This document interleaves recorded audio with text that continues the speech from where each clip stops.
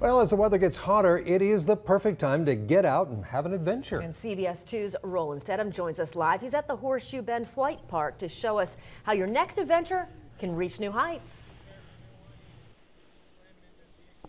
I'm sorry, Brett and Annalie, did you say the word adventure? Because you know that's my middle name. I absolutely love all things that have to do with the great outdoors, especially here in the Treasure Valley. And we have a brand new flight park. First of all, I'll just give you a little orientation. We're sitting on top of Horseshoe Bend. Horseshoe Bend is located directly right there just on the other side of Lane, and you can see the incredible perspective that we have from the top of this mountain here. And so Lane is sitting here and he's getting ready to inflate his kite.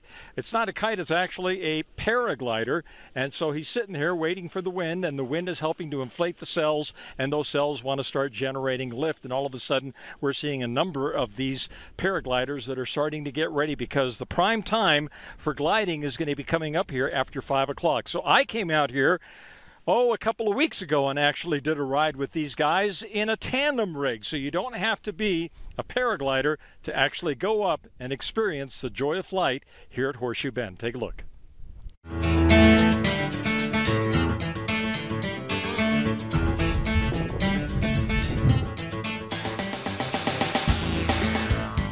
All right, you're next, man. Let's go, dude. I'm gonna say run, run, run. So you'll be running. As soon as we're flying and there's no jumping involved, the faster you run, the quicker we're gonna take off. Okay? Okay, ready? Run, run, run. Here we go. Yep, keep running. Keep running. Faster, faster, faster. Keep running. There we go. It's very simple. You know, there's nothing to overthink. Taking a step forward and getting in the harness is it. Otherwise, sit back, relax, and enjoy the ride. Yep. Woo! There you go. Yeah, baby!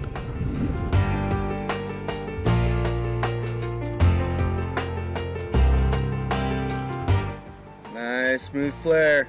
There you go, good job. Going off the top is feeling pretty natural. This is my 21st flight.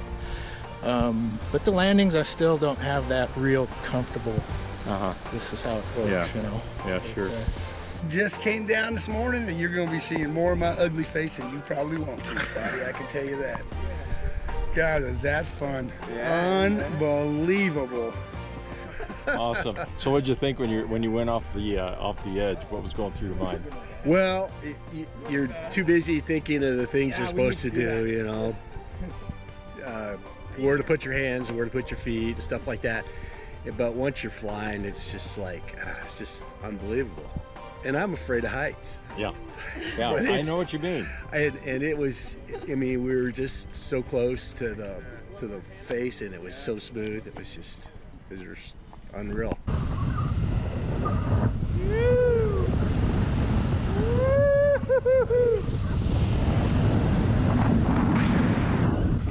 And stand up. Close enough. Close enough. Oh well. Yeah, Ron, high five, buddy. That was awesome, dude. Freaking awesome. Nice work. What a ride that was. Right on. I'll unclip you here.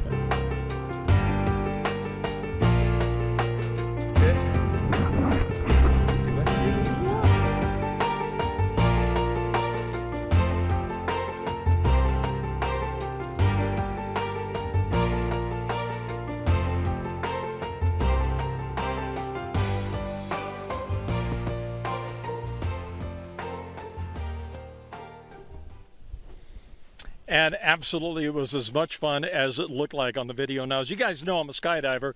I've got approximately 700 jumps under my belt. This is completely different from skydiving. Yeah, there's that little bit of a sensation when you're going off the edge where you go, am I going to fly? Am I going to fly? And all of a sudden the canopy starts flying. But there's no sensation of free falling, something of that nature. This is literally, I think, what it would be like to soar like a bird, because that's exactly what it felt like. And here's Justin. He was my tandem instructor, and he's out here. He's just kind of flying his kite. Winds are a little squirrely right now, aren't they, Justin? Yeah, it's pretty midday thermals. Yeah. going on right now, so we're just practicing some ground handling. That's good. That's good. So these guys will start flying usually right around 5, 6 o'clock in the evening when the winds and the thermals begin to subside. So let's go ahead and take a look at some weather, guys, and see what the temperatures are doing outside, because if you think it is hot, you are absolutely correct. It is super hot outside right now. Temperature readings are right around the century mark, give or take a couple of degrees. Now, we're going to continue to see this hot weather pattern for the next 5 to 7 days. In fact, I think it's not only going to be hot, I think it is going to be very, very dry, and that means that all of the brush, all of the low-lying grass, and everything we have surrounding southwestern Idaho is rapidly beginning to dry out. So please take that into consideration.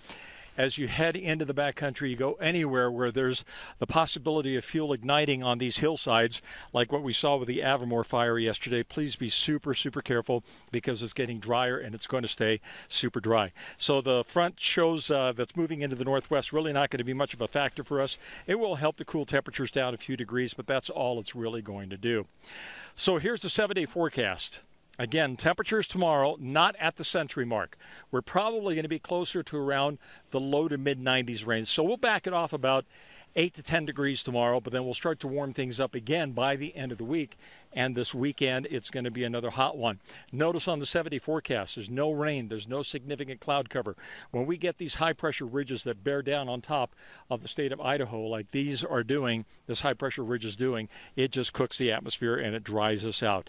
So up in the high country as well, very dry conditions expected for the next 5 to 7 days, with overnight lows dropping down into the 40s and 50s and daytime highs up in the Long Valley, right around that low to mid 80s range. So we got another, Randall is out there. They're all practicing what they're doing right now. Again, they're not really going off. They're not going for a flight. The wind's a little too squirrely at this peak heating of the day, but they do get to practice flying their kites and flying their parachutes, and just to feel that sensation of inflating them and getting ready to go. But it's going off the edge. That's where it's all about. Brent and Natalie.